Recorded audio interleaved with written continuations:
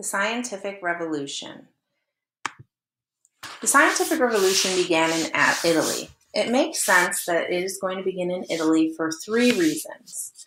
First, Italians wake up every day looking at these wonderful ruins of Rome, constant reminder of how great life used to be, and it makes sense that they would want to go back to that lifestyle. The second two reasons have to do with the Crusades.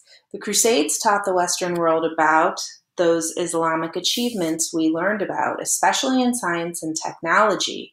Europeans were so impressed with those things that they wanted to bring them back to Europe with them, which then opens trade.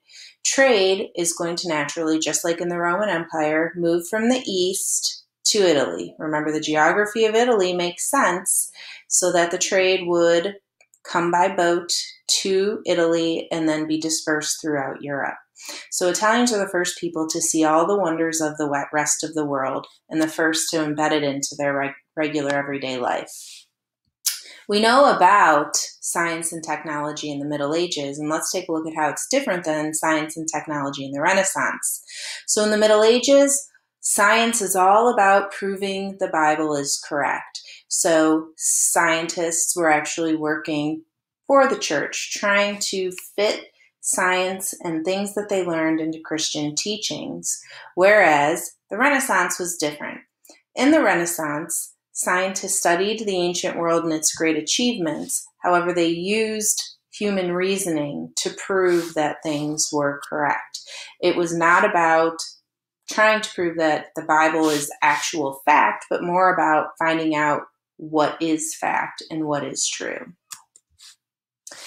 We have some notes on this page, and the first thing you're going to want to make sure you have done is your definition of humanism.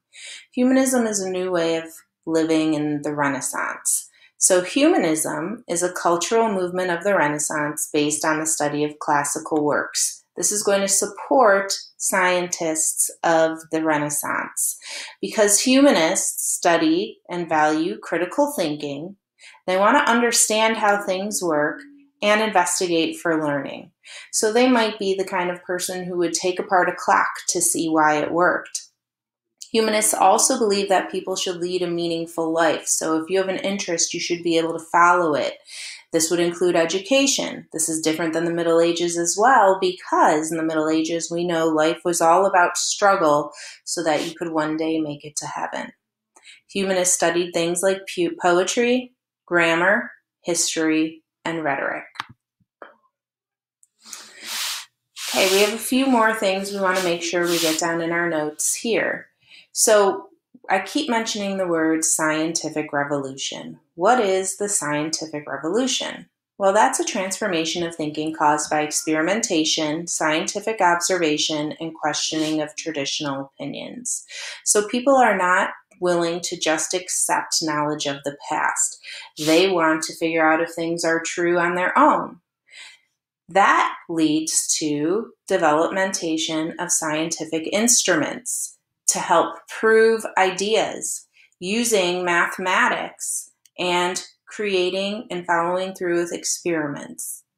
Again, this is different than the past because people are using scientific data rather than religious or magical data written and presented by ancient writers. So, for example, one ancient writer wrote that if you ground unicorn horn in a circle, placed a spider in the middle, the unicorn horn would magically keep the spider in the center of that circle. This cannot be tested, it cannot be proved, so that writing would have been rejected by Renaissance scientists. Please take a minute, pause the video, and make sure you have the definition of scientific revolution and part of the success of the scientists of the scientific revolution was their ability to share information. And this comes down to a very important development by Johannes Gutenberg, and this is the invention of the printing press. The printing press changes things from how things were written in the Middle Ages. We know in the Middle Ages, monks spent months and even years painstakingly writing books by hand. Johannes Gutenberg creates a printing press so that it's almost like the idea of stamping.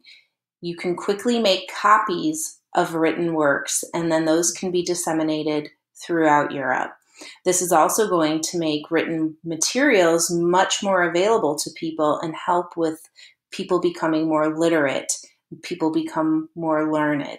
Later, you'll be watching a video about the printing press and its importance on the scientific revolution. Finally, I would like you to make sure you understand that the Reformation changes Europe quite a bit. Many countries go through the Reformation, and those are going to be the countries that embrace science and scientists and new learning. Countries that don't go through a Reformation, like Italy, for example, they remain Catholic. The Catholic Church feels challenged by these scientists who are questioning the way things were, and so they'll reject the work of the scientists. It's important to remember that the scientific revolution is going to make conflict between Renaissance scientists and the Catholic Church. We're going to be using the example of the geocentric and heliocentric theory this week to help us understand how the Catholic Church tries to prevent new ideas from scientists of this time period, and reformed areas allow those scientists to work kind of unfettered. Thank you for your attention. Tomorrow we'll be looking at Nicholas Copernicus and his heliocentric theory.